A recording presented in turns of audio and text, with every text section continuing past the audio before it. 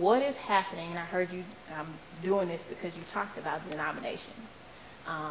As we get older, as the churches advance and the community and cities around it have advanced, what is the role of denominations, and does that matter as much? I noticed that Friendship West, it says Friendship West, but it used to be Friendship West Baptist Church on everything. Was that intentional? Yeah, it is. Number one, and I love it, there's a generation that you're a part of.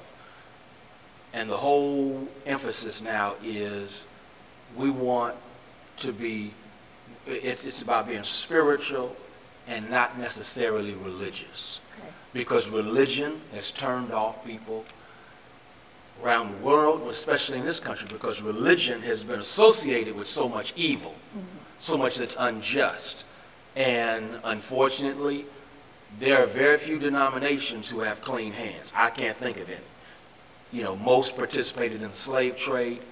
Others, especially black denominations, have been acquiescent to, oppression and have not been, courageous, bold in denouncing what is wrong. And so as a consequence, I look at that.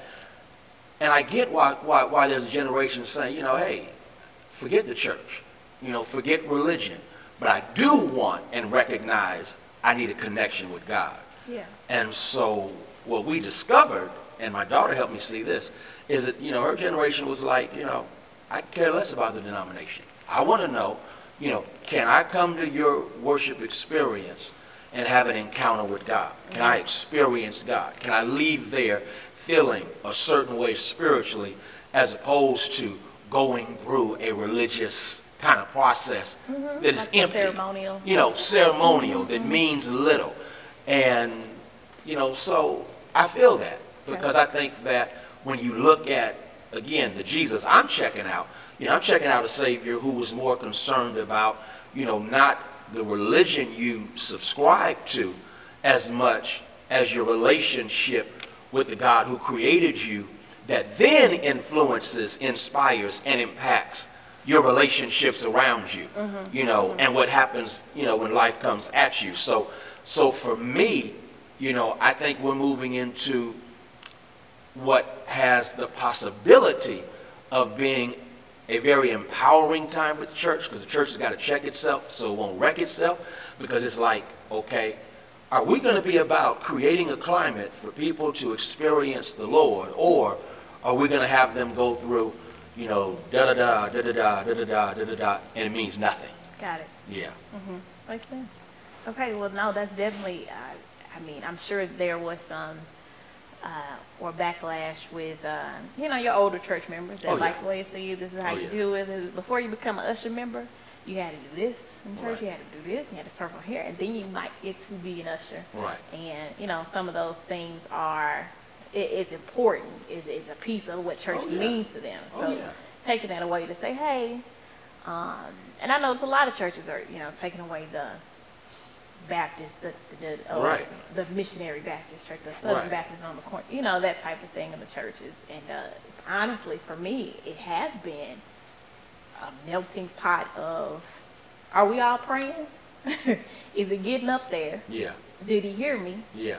Whether I said in Jesus Christ and Father God, or the way that I get it up there, did he hear me? Do I feel like he got me? That's and that good. type of thing. No, that's real. And so, when I look at the makeup of our, like Sunday, we had like 50 people join, and I looked at who joined, that demographic, it's young people, who are like really hungry spiritually, and could care less about, the human-made stuff that we come up with that sometimes gets in the way of people really connecting with God. And so, and let me hasten to say this, because people may hear this and say, oh, he ain't Baptist no more. Okay, yeah, that's a part of who I am, no question about that. Am I emphasizing that? No, I'm not going to emphasize that, because to me the emphasis, especially if we go back to the origin of Baptist, it was about freedom. It was about, it was basically about freedom. And so I basically have gone back to that. Yeah. And you don't have to have that name in order to walk in that, doctrinal freedom. And so for me, a lot of folk are Baptist, but they may not be Christian.